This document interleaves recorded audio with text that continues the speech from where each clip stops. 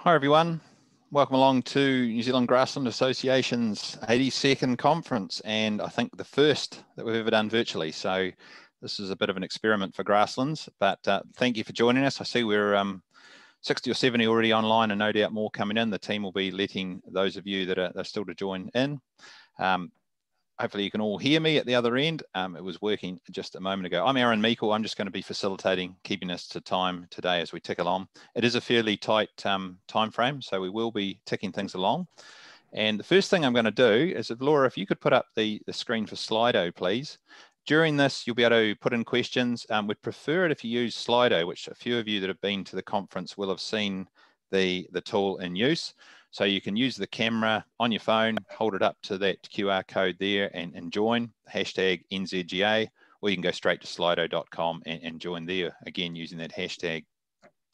So that'll let you put questions in during the speakers, and then we're going to have some Q&A sessions at a couple of stages during the conference. But while you're doing that, we're going to have a question come up in just a minute, and what we want you to do, we'll leave that up for a couple of minutes just so you can all get joined in. First thing we want to know, just to test that it's working, is to put in whereabouts you're joining us from today. Just the location, doesn't have to be too precise, like your office or your bedroom, but just whereabouts in the country you are. And while you're all doing that, and we're checking that it's working, to save time, I'm going to hand straight over to the president of the Grasslands Association, who I think most of you will know, Warren King, who's going to just say a few words of welcome on behalf of the association. So hopefully you're still with us, Warren. And here I am. Thanks, Aaron. Yes, good afternoon, everyone. Kia ora tātou.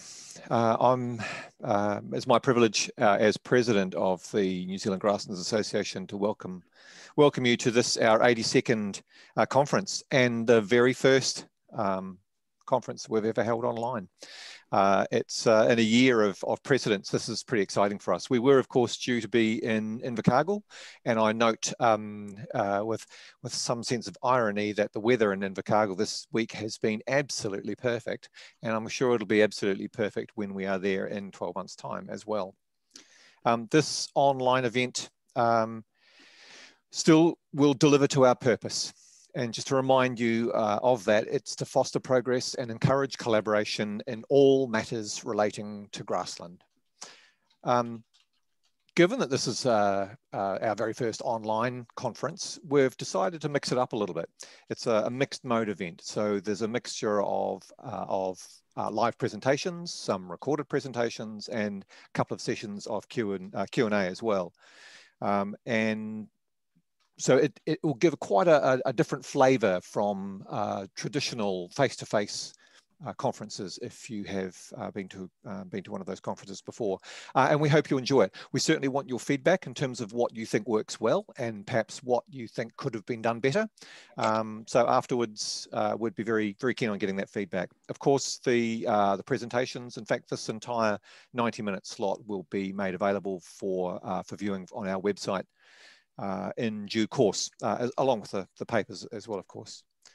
Look, I just want to, just before I go, to hand back to Aaron, there are three lots of people I really want to specifically thank, because without any of these three people, these three groups, none of this would be possible. So the first is to say thank you to our sponsors. Many of our sponsors we have enjoyed long-lasting relationships with, and we really do appreciate their ongoing support, particularly in this difficult time. It's not only difficult for us, obviously it's been a very much an unpredictable year for all of our sponsors as well. So we really do appreciate your support. Of course, thanks also to the members themselves. So we're here for you. Without you, we have no purpose. So I would like to encourage you to take a moment and renew your membership if you have not already done so. Again, without your ongoing support, we can't do what we do. And lastly, a really big thanks to Beef and Lamb New Zealand for providing this technology platform and for holding our hands while we go through this process, particularly to Laura, Briar, and of course to Briar, and of course to Aaron. We appreciate that these online sessions are not without risk. So buckle up, people. It could be an interesting next 90 minutes. Thank you, and over to you, Aaron. Thanks, Warren. Let's see if you thank me at the end. We'll see how this goes. Hey, look, I see quite a few comments coming in chat. Thank you very much. We are going to try and use Slido if at all possible. So I'll get Laura. Can you just stick it up again, please? There's the QR code on there, or you can type in the a web address there and join, and that just lets us keep things a bit aggregated. But as you know, Slido has the feature where you can upvote other people's questions, so we get an idea for what the most popular ones are. And we're going to try another wee one, just a poll. Laura, if you could skip through to the one about the NZGA conference, please.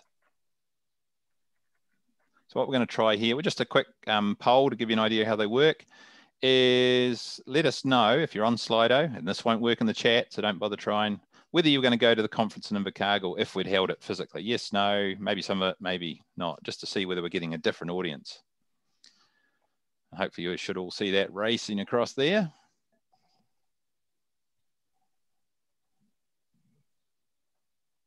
Nice. No, we are getting to a few of you who weren't going to make it, so that's good to know. Look, we will keep moving on. Now, what we're going to do is go through the speakers and not have questions during them, but Slido will be open. Stick your questions in. If you see a question you like, vote it up. You'll see a wee thumbs up button, I think, there. And then once we've been through the first 3 speakers, we'll come back to those and we'll go through those questions and put them to our speakers. But without further ado, looking at the time, I'm going to move on now to our first speaker. I think a number of you, all of our speakers today are the ones where you can say, look, they need no introduction, but we're going to do it anyway. Mike Petersen was New Zealand's Special Agricultural Trade Envoy. I know when I first met him, he was chairman of Beef and Lamb New Zealand. But I think the thing with Mike, and he'll probably talk about it, is first and foremost, he's always been a farmer and he represents farmers' interests wherever he may go. So, hey, thanks for joining us, Mike. If this is going to work, you're going to share your screen and we're going to hand over to you to hear from you for the next 10 minutes. Thanks, Aaron. And I'll just start sharing and we'll go from there. There we go. Working. Wonderful. Excellent. So look, thanks very much, Aaron, and thank you very much for the opportunity to talk today. As you said in your introduction, I always say that I first and foremost am a farmer. And I want to keep it that way, but I do a number of other things as well. And I have been doing a fair few talks around the country, talking about, bringing an international perspective to the future of New Zealand agriculture. And it's been quite interesting, a lot of interest around just what the international environment looks like, particularly when it comes to the farming scene at home. So I'm going to take you through a presentation where, excuse me, I will talk about my views. I've got about 7 points that I think are quite relevant, particularly in today for New Zealand agriculture to succeed in challenging times. And then we'll have plenty of time for questions later on. So first of all, I would put the question to you and say, why does this matter to you? A lot of people talk about the international scene, but does it really matter? And I think we need to remember that New Zealand producers earn their living from the world, not from domestic New Zealand. The pace of change is incredibly fast. It's only going to get faster. And our farming practices are going to have to evolve and adapt if they don't align with the values and expectations of consumers. And they play an increasingly important role. And I'll talk about that through the presentation today. One of the things that I talk about a lot offshore in particular is the fact that, yes, our farmers are good, but our professional service and support sectors around farmers have equally as much contribution to our sector as the farmers themselves. And so in my view, they're going to have to really step up to the plate. There's some challenges ahead, and they're going to be a key part of success for the farming sector in New Zealand. Just a couple of things to just remind you about New Zealand. We're a small country reliant on the world for a living. I know I shouldn't have to say this, but with only 5 million people at home, our market's tiny. We export over 90% of what we produce. And we do produce enough food for about 40 million people. And being an exporting nation, I always say we always have to do more and go further. It's always harder for us in markets. And so we always have to do more and go further. The second point I want to make is that, the consumer really is king, queen, and jack. And I know that as far as scientists are concerned, and there'll be a lot on this call, this message is difficult to take. But in amongst the population, unfortunately, science is losing its relevance, impact, and meaning. You know, there's a little amount of trust placed in government and big business.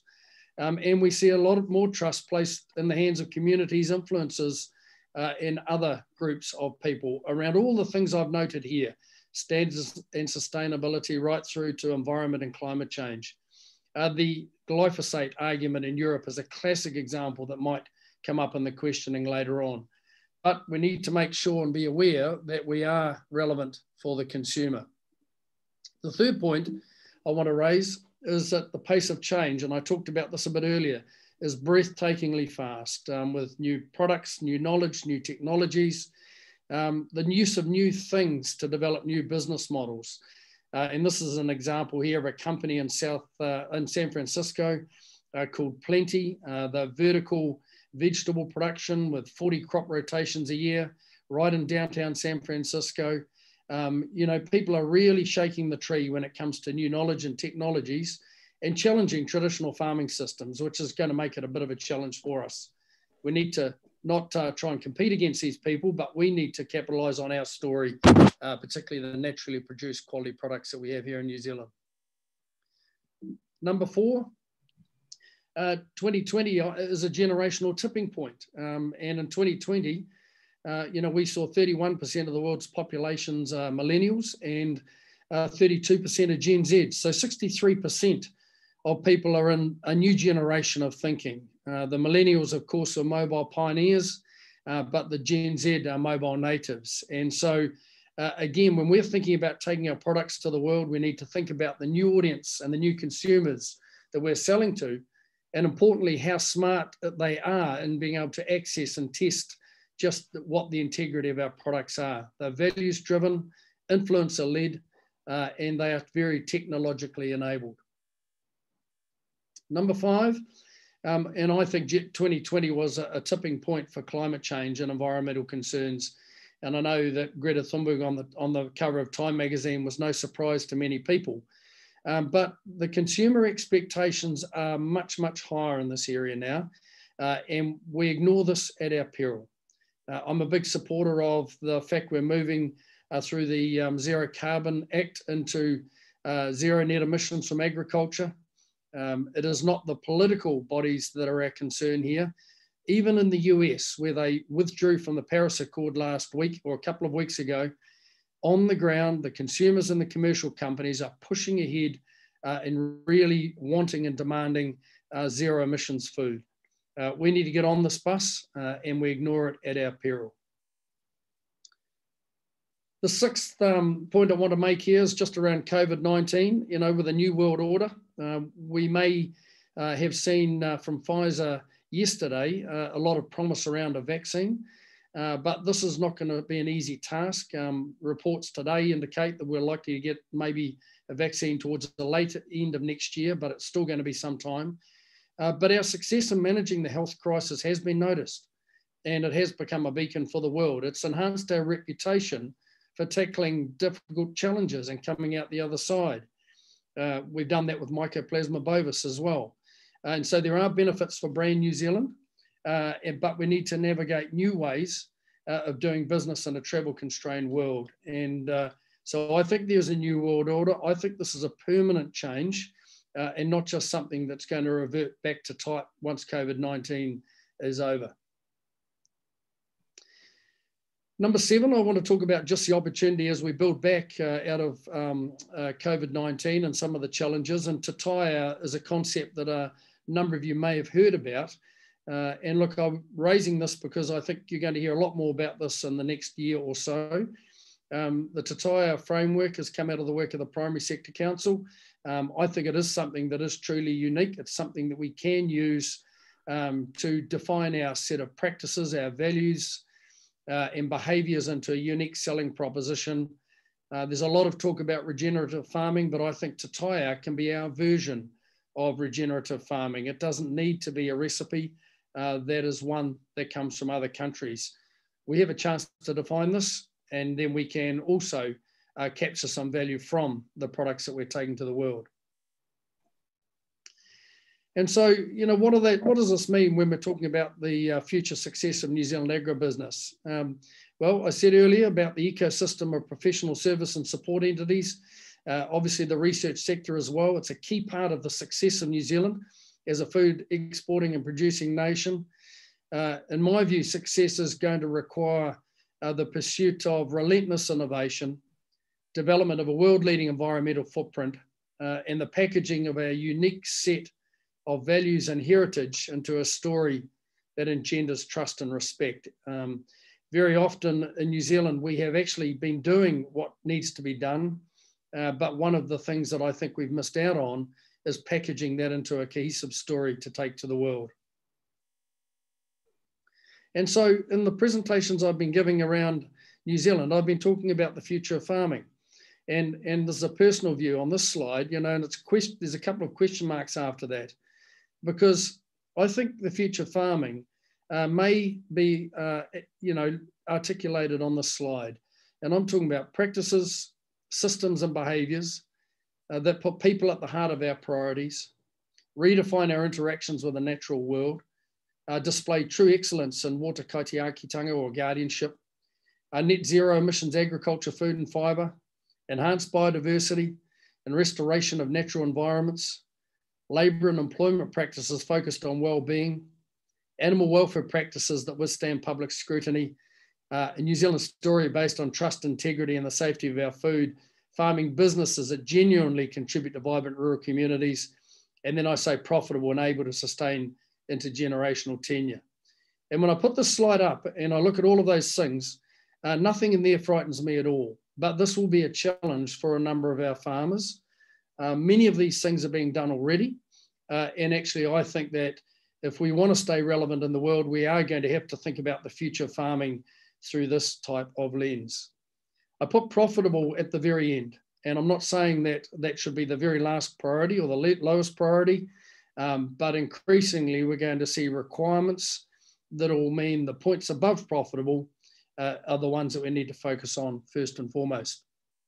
And so I guess that really sort of looks into the science world, and I would say your country needs you. Around the grasslands grouping here, we have a group of innovators, we have a group of really bright, young and mature people, let's say, who actually have a huge amount to contribute to the future success of farming. I think we're up for the task. I think the future of farming in New Zealand actually is very exciting. We need to get on the bus. And I actually think that this is a future that we can truly believe in and provide a positive future for the next generation of agribusiness people. Thanks, Aaron.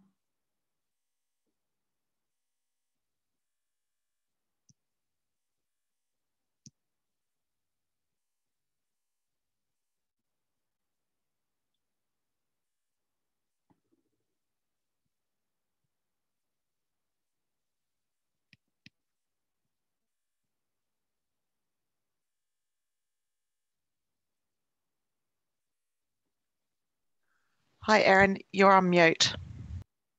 I thought that might have only been me. Oh dear. Oh dear. Oh, well, there you go. Warren might not be so grateful to Beef and Lamb New Zealand now. So I gave a really good speech and introduction to Suzanne there. It was one of my best bits of work, frankly, but you've all missed it. So we're just going to have to skip straight in. Thanks, Suzanne. You're sharing your screen. If you can start your presentation, please. Unmute.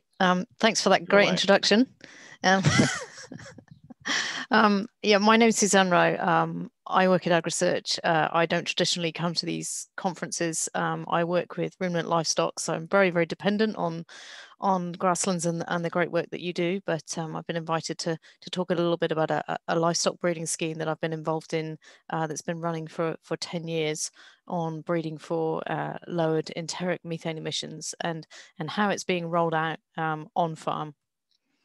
I probably don't need to tell this audience, but enteric methane emissions are basically the result of a ruminant fermenting complex starches, so that they take in grasses, ferment the grass within the gut, and microbes within the gut break down these grasses in a fermentation process and produce energy precursors for the animals. So that's acetate, propionate, and butyrate are the main ones, but these are the energy sources that the ruminant then goes on to produce meat, milk, and for energy for maintenance. Now in this process, hydrogen ions are released, and they've got nowhere to go. So we have ancient bacteria called archaea or methanogens, and they soak up these hydrogen ions, and they throw them out of the front end, not the back end, the front end, as methane. So enteric methane emissions in ruminants is purely a waste product of breaking down grass and feed to provide energy for the animal. Obviously a very important waste product because the animal needs to get rid of it. But the main message for us is that 44% of New Zealand's greenhouse gas emissions are methane, and 80% of those are enteric methane. So around a third of our greenhouse gas profile is actually from methane released from ruminants. And we've signed up to the Paris Agreement, so that's 50% by 2047. So we've signed up to reduce our commitments, and given that this is such a huge proportion of the greenhouse gases, we can't actually escape that livestock will need to do something, or livestock producers will need to do something about their footprint. So 10 years ago, a man called John McEwen set up a program where he took sheep from around the country. This was purposeful. This was done so as the sheep that were measured were representative of the New Zealand breeders' flock, and he measured them over a series of years through respiration chambers, and he chose the high emitters and the low emitters, and he developed 2 selection lines. And the purpose of this was purely to see if we could breed sheep to either emit less methane or more methane than the average sheep, and to see if it got passed on from one generation to the next. And to cut a long story short, that program was very successful. Methane emissions are heritable, so there is some form of host control, and currently the lines are in good health. They diverge by an average of around 11%. And if I took the ram that produced the offspring with the highest methane and the ram with the offspring with the lowest methane, I'd see around 25% difference. So successfully diverging as a strategy to lower methane. This has been tested on pasture. So one of the main challenges that we face with these breeding schemes is how do we actually evaluate and measure things and prove things on grazed grass. So Arjun Jonker at Grasslands spent a long time cutting pasture and feeding animals in respiration chambers to actually test whether the lines were different on cut pasture, as well as the pelleted feed that they're inevitably fed in a sort of restricted chamber basis. And again, the pasture at different times of year and different seasons successfully showed that the animals ranked differently. So then the next stage in this process was to actually look and see what this meant in terms of livestock production in New Zealand. There was very little point in breeding an animal that didn't sit within the current system and wasn't profitable.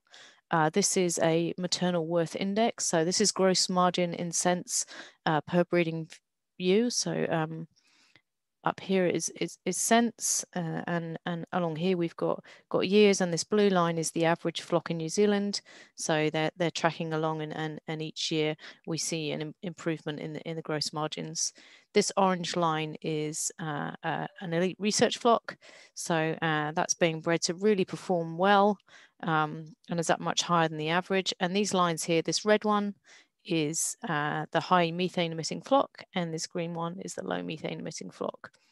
And what we can immediately see is that the low methane flock, despite being only selected for methane emissions, it's not selected on any other traits at all. So they're measured, but not selected for. In actual fact, is following the high production flock really closely. And when we look a bit closer at this, what we see is that lean lamb growth in the low line is actually higher than the high line. Parasite resistance is better, and wool growth is higher. So this was a surprise. This wasn't something that we necessarily expected, and obviously they're from a sort of narrow genetic base, so there could be some founder effects in here. But I think in general what we're seeing is the impact of this rumen fermentation being driven in 2 different directions by breeding for high and low methane. So we have two separate lines that we can look at, and they have 11% less methane per unit of feed eaten. They also have smaller rumens. So they have 20% smaller rumens when we look at them in a CT scanner. But they have the same surface area. When we actually take those rumens and measure the papillae and look at the surface area of the rumens, they actually have slightly more surface area than the highs. They have a fermentation which is propionate dominant. And this basically means that they have less short chain fats, and they lay down fat differently, which is why we get these sort of faster growing lean lambs. And a slightly different energy profile in the meat. So from a very, very simple selection program, selecting on a single trait that looked to be a very environmentally noisy trait, what we've actually done is really change the physiology of the animals in just under a couple of generations. But what we have seen is that methane can be passed on to the next generation. We haven't seen any detrimental side effects. There's a potential to lower absolute emissions in the national flock if we roll it out, and it's accountable, it's measurable. If we actually rank rams and provide a breeding value to breeders, then we can actually give farmers the ability to have an impact on their own enteric emissions at the farm gate. So that's basically where we've been sitting. We've been rolling it out to farm, and we've been doing this with the help of funding from the Pastoral Greenhouse Gas Consortium and in collaboration and conjunction with Beef and Lamb New Zealand. So at AgResearch, we have a set of mobile units that we can measure sheep on any farm. So we can roll up to the farm gate and actually measure animals on farm. And if we do this in our own flocks, what we're seeing is that if we include methane into our maternal index, so rather than have a maternal index and choose sons based on only production, if we include methane, we lose about $1 of gross margin on the productivity, and we need to value methane at about $100 to get that dollar back. But if we just look at the physical changes, if we ignore methane completely and just breed as we're going, we see about a 1.7% increase in methane year on year, or sorry, generation on generation.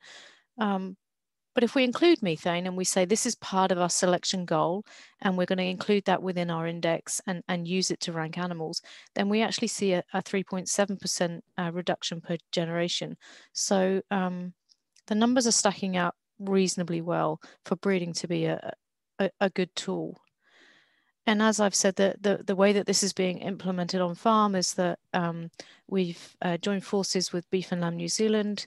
They have the Sheep Improvement Limited system now becoming Improve. And what we've been able to do is to actually implement measurements and provide breeding values, genomic breeding values, to any breeder that has the animals measured or has genotypes in the SIL system. Now, as I've said, we've been really well supported by the PGGRC, or the Pastoral Greenhouse Gas Research Centre, and they're helping us at the moment, because in order to do this and in order to provide good predictions that are accurate and useful, we need to measure enough representative animals to have a good training set and a good database. And given the structure of the New Zealand industry, we've assessed that we probably need around 10,000 animals measured. And basically, we're rolling that out on farm. I'm going to go quickly through these slides because I don't want to hold anybody up. But we're measuring 2,500 animals per year that are representative of the national flock, that have got good records. They've got good DNA information, and are available to take up this industry support package. And actually, anyone can have their sheep measured. So this www.methanebv.co.nz is a form, and anyone can apply to have their sheep measured for methane emissions. And the uptake has been really, really great. We've got lots of breeders on board right across the country who are really interested, really want to know how their animals rank, what their methane status is, and prepare to plan as to what they might do about their own individual profiles.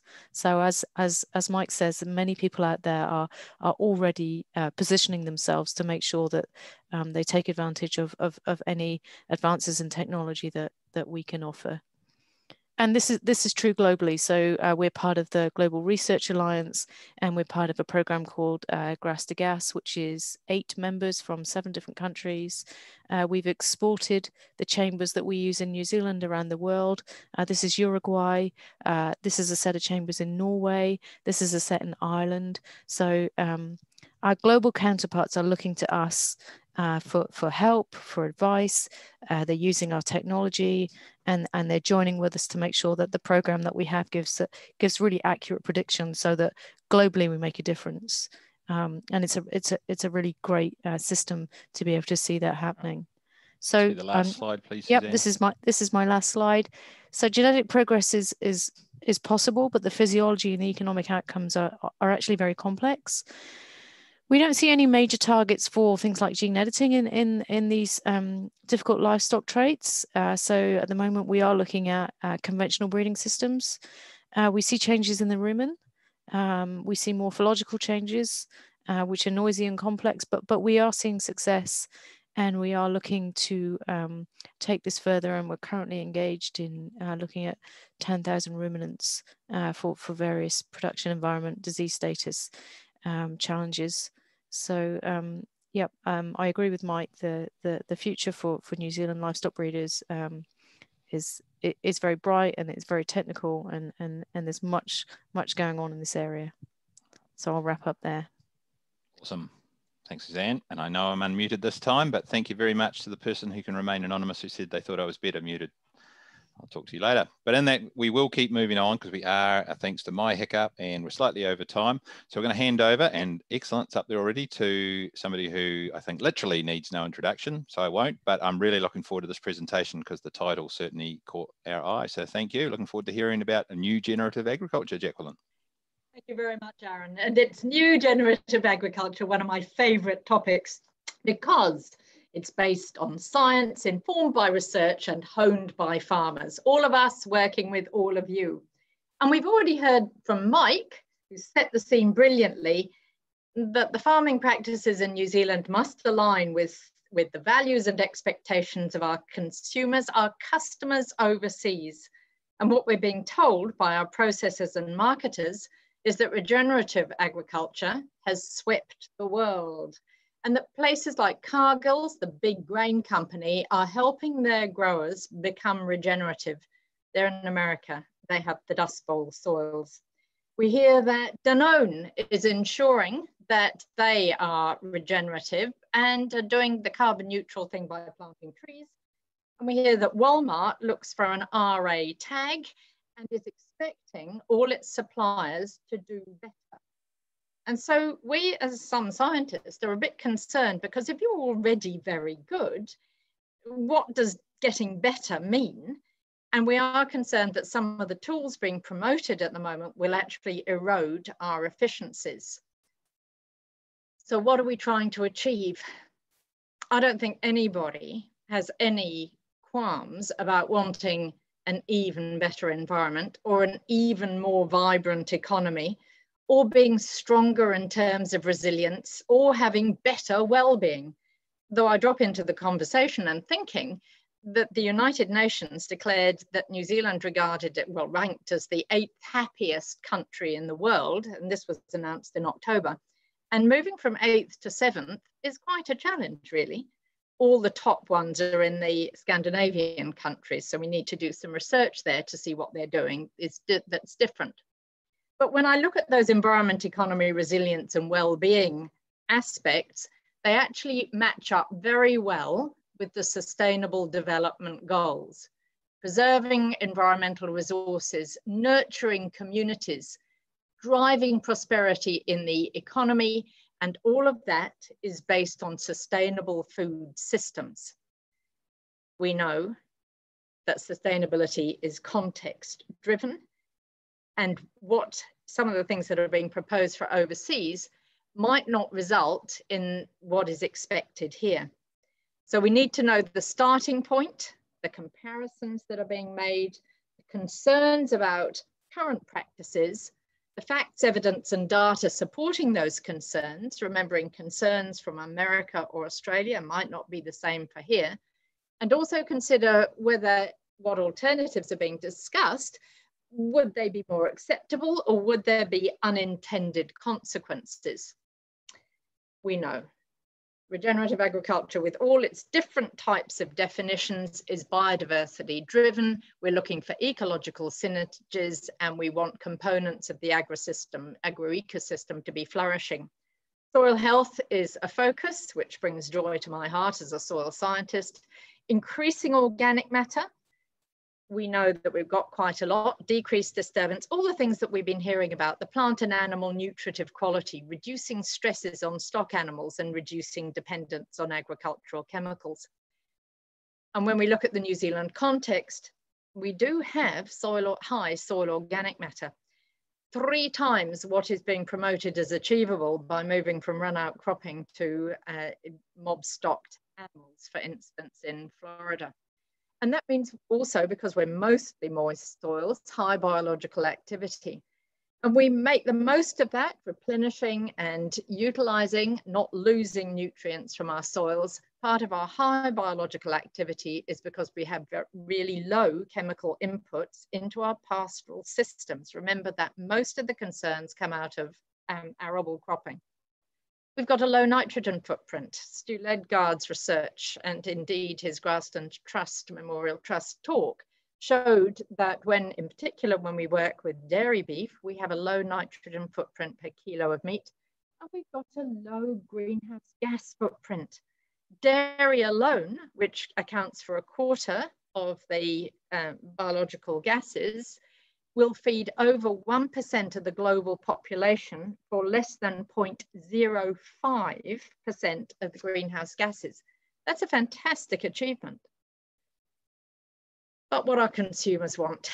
Well, our consumers in New Zealand want reduced impact per hectare, but what our overseas consumers want is a reduced impact per mouthful. That is quite different. And though we're being told that research is necessary to prove it, we know from one of the gurus on regenerative agriculture, that is Terra Genesis International, that everything is built on a strong history, a strong foundation of research in organic research, agroecological, bioecological research. And we look at the data. Clark and Tillman did a really good comparative piece showing per mouthful, we do have more impact on the environment going organic and by implication regenerative through Terra Genesis International. And is that what we're really trying to achieve, given that we've got more and more people in the world? We also know that we won't be getting a premium unless pretty much there is some sort of consumer guarantee. And we've already heard from the organics people over Christmas, the cost of auditing is very high and they have to pay it. But it's the resilience and well-being one that I get concerned about in the rural community. And there is certainly data on this, but remember, we're the 8th happiest country in the world. And the resilience is based on having a stable income, but the Australian data said it was always low, whereas the people who were not considered to be regenerative, but were managing their property, had some good years amongst the less good, and well-being was self-reported.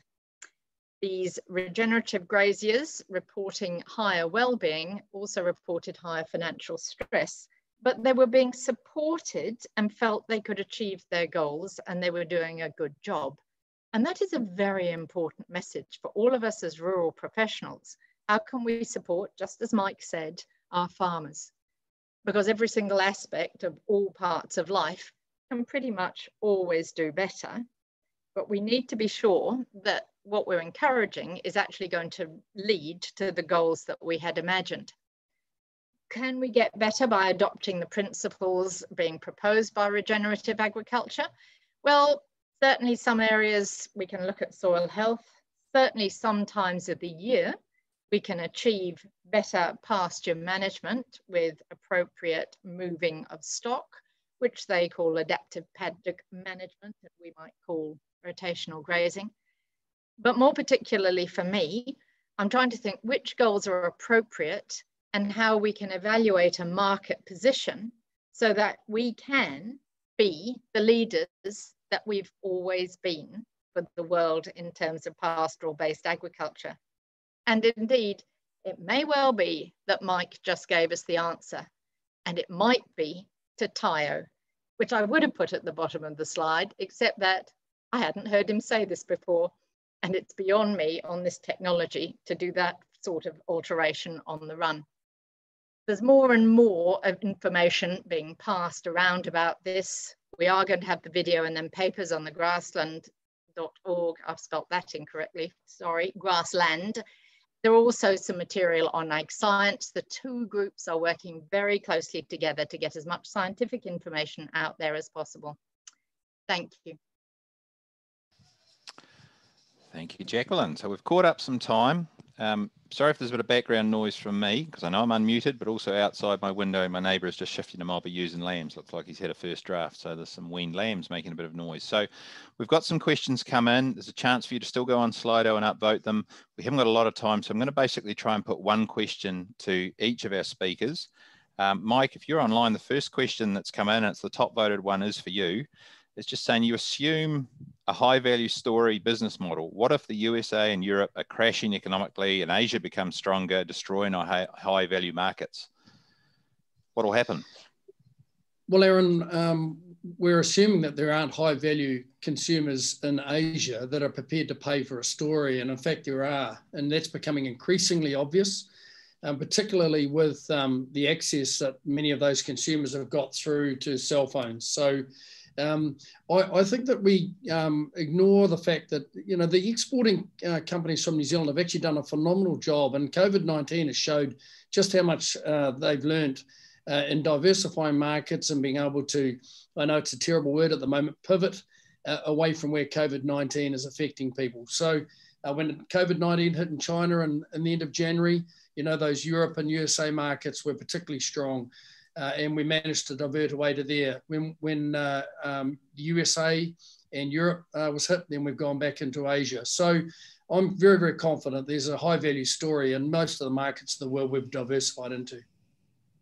Brilliant. Thanks, Mike. Suzanne, we're going to have a question for you and see how we go.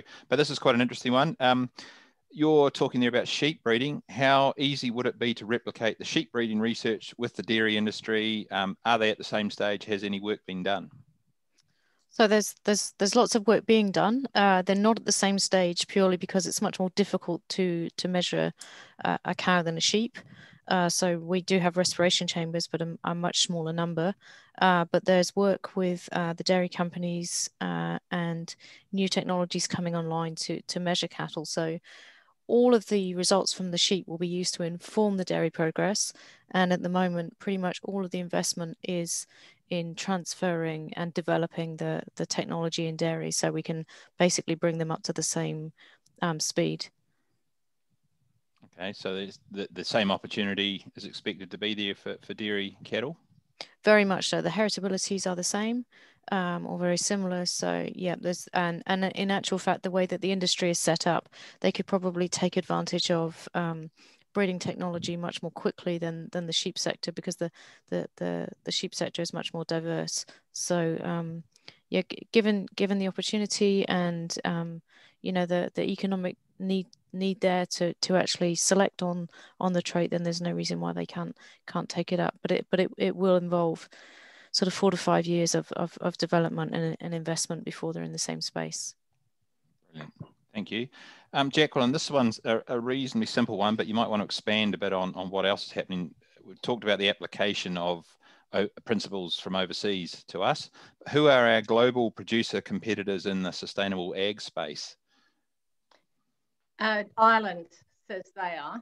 It is. An awful lot of that is self-supported. But most people cannot do what we are doing in terms of pasture-based, free-range, high animal welfare. Remember, that was one of Mike's points, but we have an A grade according to the international system. Only UK, Austria, and Switzerland have an A grade as well. Antibiotics, they don't like that. Well, we're the third lowest user of animal antibiotics in the world. So we can make all these good statements. Just to clarify, we're at something like 9 milligrams active ingredient per kilogram, 9 micrograms. Italy's at 354. Okay. So, but Aaron, so we're really good. Yeah, Mike. There's an important point there, though, Aaron, is that Jacqueline's exactly right in that there are relatively few competitors that can claim our sustainability and animal welfare credentials, but there are plenty that try to. Whether they're true or not, that's a different story. But there are plenty that claim they are as good. Yes, and so that becomes, how do you audit? And we know, because we saw this with the footprinting things, what, a decade ago, the minute you say, and here's New Zealand's data, we're even better, they change their accounting system so that we're not. Mm. And I'd hate us to get sucked down that path, because I remember all the organics people weeping and wailing in their fields because they couldn't pay for the new accreditation system. Suzanne, actually on the same angle, any of this work been done overseas, or any of our competitors, I guess, trying to follow the same angle, or had any progress with it? Yeah, very much so. And in actual fact, the Global Research Alliance means that we're all working together. So we aren't competing, we're collaborating at the moment. So it's in terms of the science, we're all pushing to move forward together. Great. And this last one, before we go on to our videos, just looking at time, and this is probably one for both Mike and Jacqueline. You talked about the impact of COVID-19. Has it actually had a beneficial effect? Has it changed the trust in scientists? Because we're looking for science-based responses, and the recent vaccination has probably emphasized the importance of science, or trust in science. Who wants to answer that one? Well, I would say, I'll let the scientists start. Right, as a start, the really good news is that the warm feelings for farmers in New Zealand increased hugely during the COVID time. So that the battling that the farmers were doing, well, yes, we were told it was a privilege and we regarded it like that, but we also had to do a heap of things that cost more, took longer, and we went on milking the cows and drafting the sheep. So that is already in the literature. There's been a bit of a bifurcation, I think, with COVID, because we did have people trying bleach even in New Zealand, and we did have somebody set up on the hierarchy plane selling special stuff, and people were still buying it. But with any luck, now we've got the vaccine, if that's shown to work, then yes, people will start beginning to trust it again, and maybe the anti-vaxxers, if they're desperate, will actually take it. Yeah, and look, I think, Aaron, I think the point is actually quite important. I think that, COVID-19 could be an opportunity for people to actually review their faith in science, and that would be really good. But yeah, we just can't ignore the fact, when I'm in Europe and I'm talking to people over there, and we're talking about the fact that they will ban the use of glyphosate in 2023, and I talk to them about it, and they say, Mike, I say, look, the science proves that glyphosate can be used perfectly safely amongst people.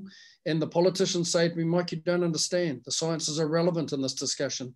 The people have spoken, and it is a frightening, frightening thing. So there are vast tracts of people around the world that still don't trust science. And we need to try and restore that. COVID-19 might help. Brilliant. Thank you all. And they trust New Zealand more because of the way we dealt with it. So that's an important aspect. We will keep moving. So thank you all very much for your input and for that last comment. But on that note, on Mike's note, we're actually about to talk about some more science. So what we've got coming up now, touch wood, it's all going to work. It worked perfectly just before we started, but then I remembered to unmute my line before we started too. There's a couple of recorded videos that we're just going to play showing some of the presentations that you would have seen at Invercargill otherwise. So now I'm going to share my screen. I was going to share my screen. What's happened? There we go. You should now see a video. And if we've done it right, you'll hear the sound as I press play. I am Chris Smith, and together with my colleague Ross Monaghan, have been measuring the leaching losses under fodder beet and kale crops in southern Southland. We have been investigating losses from autumn harvesting of fodder beet by either grazing it in situ or lifting it and feeding it elsewhere, as well as comparing losses from winter grazed fodder beet and winter grazed kale. We have done this using porous ceramic cups installed at a depth of 60 centimetres in a crop paddock containing both fodder beet and kale plots, as well as 3 pasture paddocks on the southern dairy hub. The autumn lifting and grazing occurred in mid-May, with the grazing being done by cows, which were placed on the plots for 1 to 2 hours in May. This grazing time was sufficient for the cows to achieve the 3 kilograms of fodder beet that was allowed as part of their daily feed allocation at that time. The winter grazing occurred in late June, with cows from a fodder beet herd being placed on the fodder beet plots for 24 hours, while the next day the cows from a kale herd at Southern Dairy Hub were placed on the kale plots again for 24 hours. In both cases, the cows received baleage as per their normal allocation. In autumn, the daily diet of the animals was predominantly pasture, together with the 3 kilograms of fodder beet and 1 kilogram of baleage per cow. For the animals in winter, the daily diet was predominantly crop, with the remaining portion of their daily requirements being supplied by baleage. In terms of animal nitrogen intake, we can see that in autumn, nitrogen intake was from the pasture dominated the cow's daily intake of nitrogen to a slightly greater extent than the dry matter intake would indicate. This is a reflection of the higher pasture nitrogen compared to the crop and baleage. Similarly, the lower nitrogen content of fodder beet meant that in winter, despite similar dry matter intakes, the nitrogen intake of the cows grazing fodder beet was about half that of the cows grazing kale. In terms of leaching losses, the autumn fodder beet treatments gave relatively high losses of about 100 kilograms of nitrogen per hectare, with no difference between the 2 treatments. These high losses are a reflection of the long period of fallow bare soils over the winter early spring period. The lack of treatment effect indicates that urine deposition was relatively low as a consequence of the short grazing period, with this being overshadowed by the soil mineral nitrogen at that time. At 62 kilograms per hectare of nitrogen, the winter grazed fodder beet leached significantly less than the autumn treatments and approximately half the 119 kilograms of nitrogen that the winter grazed kale leached. In contrast to the high losses of the crop areas, the pastures leached less than 20 kilograms of nitrogen per hectare. In conclusion, we can say that autumn grazed fodder beet leaches more nitrogen than winter grazed fodder beet, and that lifting fodder beet instead of grazing it in situ has no effect on the amounts of nitrogen leached. Winter grazed kale leaches nearly twice as the amount of nitrogen as winter grazed fodder beet, showing that the use of fodder beet as a winter forage crop can lower N leaching losses. The pasture leaching losses were low, but were similar to what Overseer modelled for us. Finally, I would like to thank all the many workers who contributed to the study and Dairy New Zealand for funding this work. Thank you.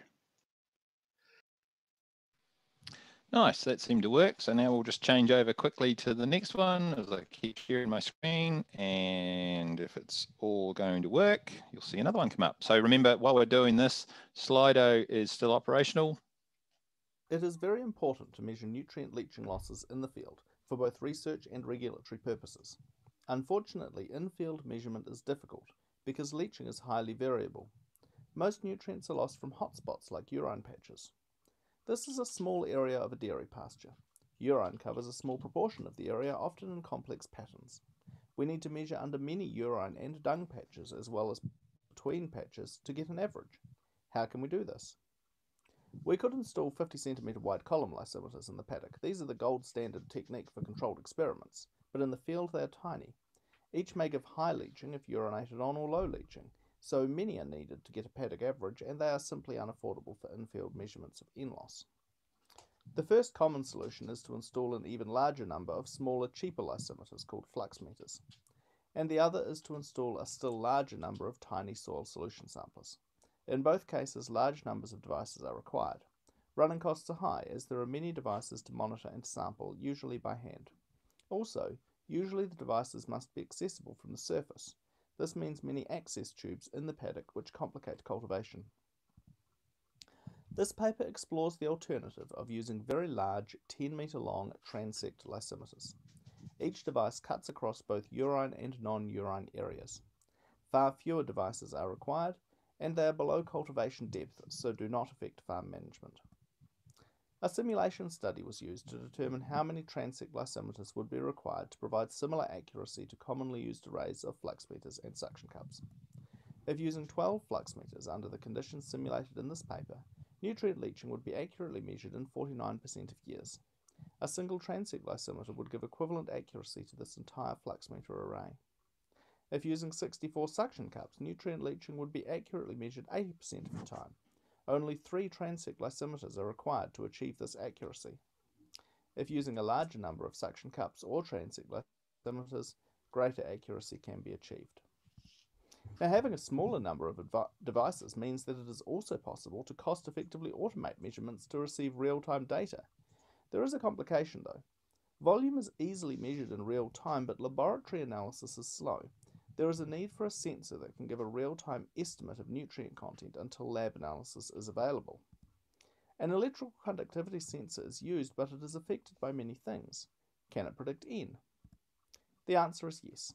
EC has an extremely strong correlation with total N concentration, making it an excellent predictor of N loss and allowing real-time nutrient loss monitoring. Transect glycimeters have equivalent accuracy to existing systems for a lower cost, provide real-time data, and are field proven. Feel free to contact me to ask any questions you may have. It is very important to measure nutrient leaching losses. Well, that's a trap. It starts itself again. Right, and so we're on to our third video. Look, these are working. It's quite a neat way. Congratulations to Samuel, whose video was exactly 3 minutes, not a second shorter or a second longer. And we're on to our last one. As I said, please keep the questions coming in on Slido or voting up ones that are in there. We're going to have a Q&A session with the 3 presenters from the videos as soon as they're finished. Hi everyone, my name is Roisin Woods and I'll be presenting the findings of some research conducted by Dairy NZ comparing the differences in cow performance between cows wintered on fodder beet and those wintered on kale. Firstly, I thought I would go through what we actually did and then talk through some of the key findings of the study. So fodder beet and kale forage crops are an important tool for wintering in the south. Fodder beet has been rapidly adopted by industry and due to its high metabolizable energy content, high body condition score gains can be achieved. However, overfat cows have an increased incidence of metabolic disease, and some farmers moved to ad-lib fodder beet feeding to minimise the risk of acidosis. Increasingly, we were hearing that farmers were concerned about poorer than expected performance after calving following fodder beet feeding. To investigate this, in winter 2017, we conducted a winter feeding trial at the Southern Dairy Hub, comparing winter diets of fodder beet versus kale, both diets fed with baleage. We were wanting to try and answer the question whether cows fed ad-lib fodder beet would become overconditioned and have poorer animal performance in early lactation. So we offered these crops at 2 allocation rates, target and high. The target offered a maximum of 70% of the diet as crop, and we used the Dairy NZ winter crop allocation calculator to determine how much feed was required to achieve pre-calve body condition score targets of 5, whereas the high allocation we offered ad-lib crop with baleage. I've also included the actual allocations of crop and baleage in the slide, just for your information. So there were 82 Friesian cross Jersey cows assigned to each of these treatments. The type of crop measurements included crop yields and feed quality, and the type of animal measurements were body condition score, milk production, and reproductive performance. Our key findings were that diets with fodder beet were lower in fibre, phosphorus, calcium, and sulfur, but had a higher metabolizable energy and sugars compared with kale diets. Cows on the high allocation had greater average weekly body condition score gains pre-calving compared with those on the target allocation, but there was no difference between fodder beet and kale. Here are the pre-calve body condition score scores there for each of the treatment groups. Crop type, so fodder beet versus kale, had a greater impact on cow performance than allocation rate. Cows wintered on fodder beet had better reproductive performance, So they had a better 3-week pregnancy rate, better conception to the first artificial insemination, and a shorter time from the start of mating to conception compared with the kale cows. In terms of milk production, the fodder beet wintered cows had greater milk solids yield compared with kale cows. Interestingly, we didn't see any differences in fat content or protein content in terms of percentage, so this indicates that it may have been driven by milk volume. So, in summary, winter fodder beet did not reduce cow performance compared with kale in this trial. However, for the majority of the animals used in this study, this was their first winter consuming crop. So, we still don't understand if there are any cumulative effects of feeding fodder beet long term in terms of animal health. So we're keen to investigate this and have a project looking into this at the moment. Thank you very much.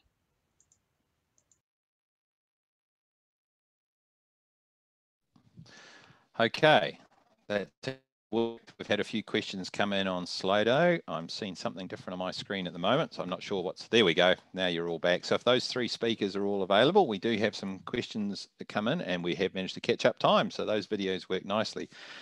Chris, we played your video first. So I'll ask you your question first as well. And it's gone because it was, somebody's voted it up. Where did it go? Chris, looking at the your presentation, it appeared that lifted beet still had the same nitrogen leaching as grazing in situ. Is that correct? And if so, why? Yeah, that is correct, yes. The reason why we think is the fact that the cows were only on there for an hour to 2 hours, so the urine deposition was minimal. They went straight onto the crop from the shed, so their urination frequency was probably less. Plus also there was relatively high soil mineral N on both treatments, and we felt that that overrided how much urine was deposited. It was the soil mineral N that was being leached, and that was there before the cows went on. Brilliant. Thanks, Chris. Samuel, question for you. Bit of interest in the devices. What's the approximate cost of buying, installing, operating the devices you were testing? Each one costs, if you've used column lysimeters before, each one costs a similar amount to put into a column lysimeter. So you're talking, once you put on labor and things, $5,000–6,000 maybe. The operating cost is about $4,000 a year. That's what we're running at the moment. I mean, that could change over time, but that's basically when I've done the sums on in terms of comparable accuracy, it works out to be about 1/5 of the cost, sometimes 1/10 of the cost of suction cup arrays and flux meters. Brilliant. Thank you. There's one question here. I think it's same for Roisin, but I don't think it quite is. But one, Roisin, you talked about there may be cumulative effects, and obviously fodder beet's been used for a long time and in large amounts overseas. Is there any evidence from overseas about cumulative effects from fodder beet on animal health and productivity? You're muted. There we go. I guess that's why we're interested in investigating it further. I don't know whether there is strong evidence for that. It's more just anecdotal observations from farmers, which is why we're interested in looking into it further. It's quite different systems overseas, of course, in terms of how it's fed. And so what's the lifespan of this bit of research, or how many more seasons you're hoping to go for, or expecting to go for?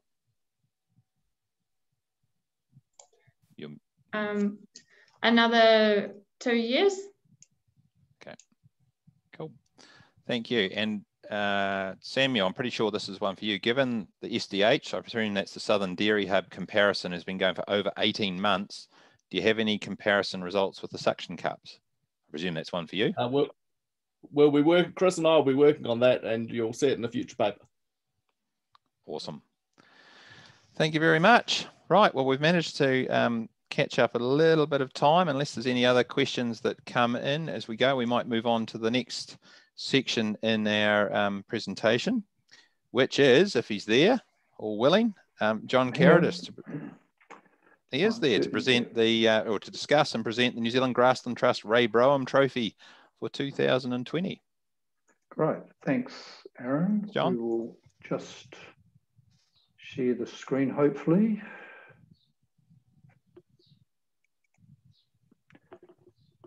How's that? That's working. Excellent. So, good evening, everyone. Each year, the New Zealand Grasslands Trust awards the Ray Brown Trophy to a person associated with the pastoral farming industries who has made an outstanding contribution, national contribution over their working career.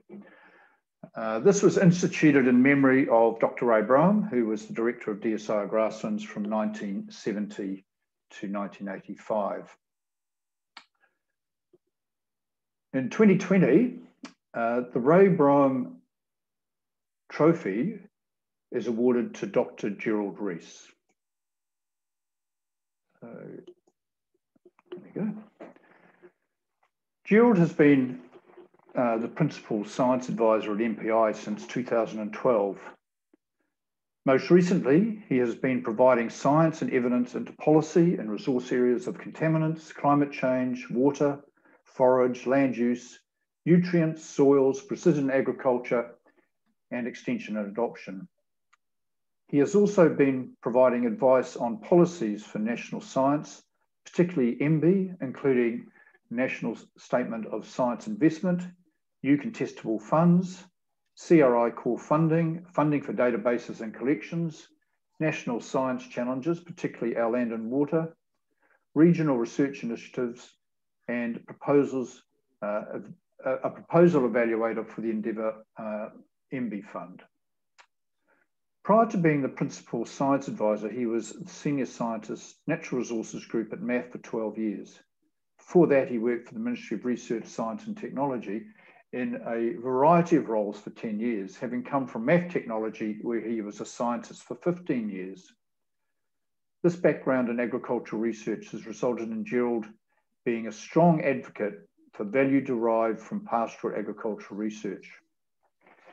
Gerald is the author of, or co-author of over 170 scientific, technical and conference publications, 11 major departmental reports, commissioned and direct supervision of over 250 significant external contracted science reports. Gerald has made an impressive contribution throughout his career to New Zealand science and agriculture in his roles as a research scientist, advisor in R&D funding agencies, and more recently in providing policy advice. He is considered to be the bastion of common sense, science and agriculture by colleagues at MPI, where his contribution has been recognised with the 2018 Director General Science Prize, acknowledging an exceptional science career. Gerald has also received in 2016 the New Zealand Soil Science Society Lie-Grange Medal, as shown in the photo. This was in recognition of outstanding service to soil science. I'd like you to join with the Trust to congratulate Dr. Gerald Rees as a worthy recipient of the Ray Brown Trophy for 2020. And if I just exit out of here. Yes, and hopefully Gerald is online Gerald with us and should be able to join us. There he is. The floor is yours, Gerald. Great. Thanks very much, John. I didn't recognise that person you were talking about then, but thanks for all those kind words. Look, I'm honoured, but a little surprised at being asked to accept the Ray Brown Trophy, but I do thank the Grasslands Trust for this honour. I was a Ministry of Agriculture and Fisheries District Agricultural Scientist, being initiated into grassland agricultural science in Taranaki, Manawatu and Hawke's Bay during Ray's tenure as the Director of Grasslands Division of DSIR. Ray was instrumental in continuing to raise the profile of Grasslands Division, both nationally and globally, and being a strong advocate for grasslands agriculture. And so I'm honoured to receive this award in his name. On being informed of receiving the award, I looked up the previous recipients and can say that I've studied with, I've worked with, I've communicated with, and had the odd beer even with nearly all of the recipients over the last 10 years. I would like to also recognise my early mentors in grassland science, Ian Ritchie and the late Bill Kane, who guided me and had faith in me in my early science career. I was surprised and happy that the Grassland Trust had taken a risk basically in presenting the award to somebody who'd taken such a different science path to most scientists. My career has been a sequence of thirds. The first third was as a district agricultural field scientist doing applied research. The second third was in dealing with science for agricultural resource policy back in MAF. And the final third has been in providing advice on national agricultural science policy. All have involved grassland science to a greater or lesser extent. My latter years have been more in policy and science evidence for policy, and in the funding of agricultural science, a very important issue at the heart of most scientists. The topic areas I've covered have been mainly and many and varied, including grassland nutrition, grassland cultivars and species, grassland establishment and management, nitrogen fixation and white clover, the impacts of drought, and more recently, climate change in agriculture, particularly approaches to account for reducing greenhouse gas emissions, and also the impacts and adaptation needs for agriculture to climate change. We're now working in a COVID world, which has once again highlighted the importance of pastoral agriculture to the country and the economy. It continues to strongly support the economy where other major sectors have faltered. For example, we can see tourism. Globally, demand for food products, including grassland livestock products, continue to increase with rising global population.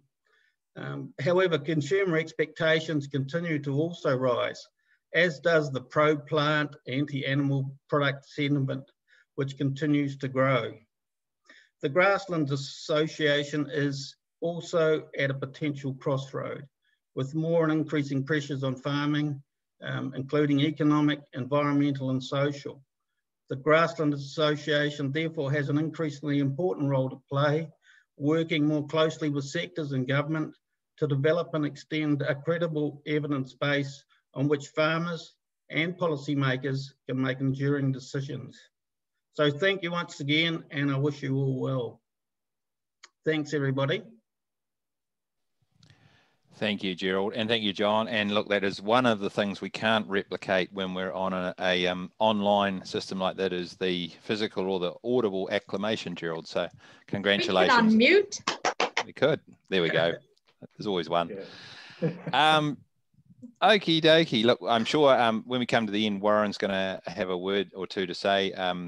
But for now, our one last little task before we do get to the end, and Gerald, you can mute and turn your video off now if you want. Or you're welcome to stay on our screens so people can applaud you at home. We're going to hand over to somebody again, I think will be well known in grassland